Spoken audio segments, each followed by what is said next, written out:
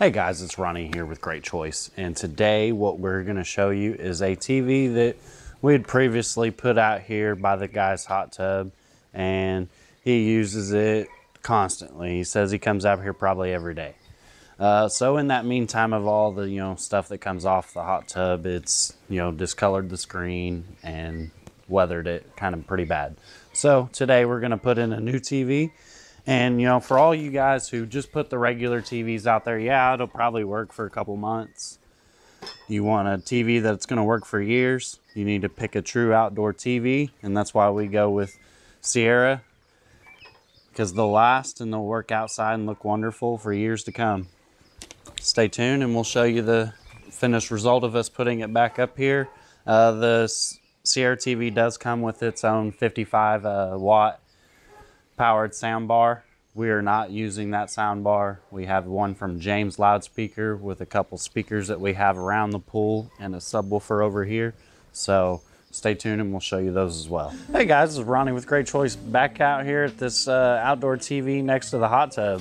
Now that we've got the new one back up here with their sound bar mounted underneath, if you'll take a look behind here, you can see how the mount works. It's got some levers right here that you can lock it in, put your padlocks there, put your padlock on this side so nobody can come up and steal it.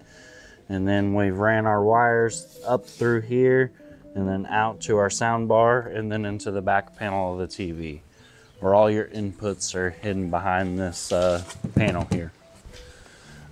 So with that being said, you look at the sound bar, it's got a special little bracket that holds it underneath and makes it flush with the front of the TV.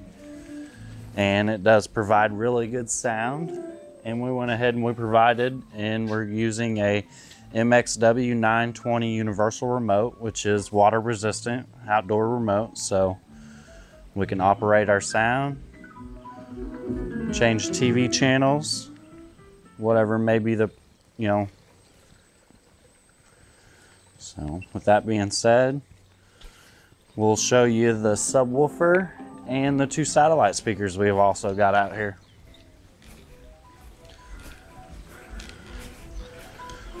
So, and it has rained quite a bit, and it looks like the flower bed actually raised up the subwoofer a teeny bit. But that's common whenever you're trying to do in a flower bed that's next to concrete. That's where the water's going to try to settle, is next to your house. You always think about that. With this particular sub, we couldn't go very far just because of the foundation of the house. So that's why it's like that.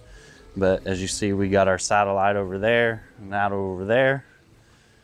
And then the sound bar off the TV to work all the same. And being out here in the country area, they didn't really have great internet. So Sonos or some, streaming music services and, Pandora and stuff didn't work quite well. So their phone usually has pretty good internet. So they have Pandora off their phone that they can use cellular service. So what we did is we put a Bluetooth module out here in this little waterproof outdoor enclosure so they can Bluetooth music from their phone and play it on the system out here while watching DirecTV. Stay tuned, and always remember, a true outdoor TV is the way to go. You guys have a Great Choice day.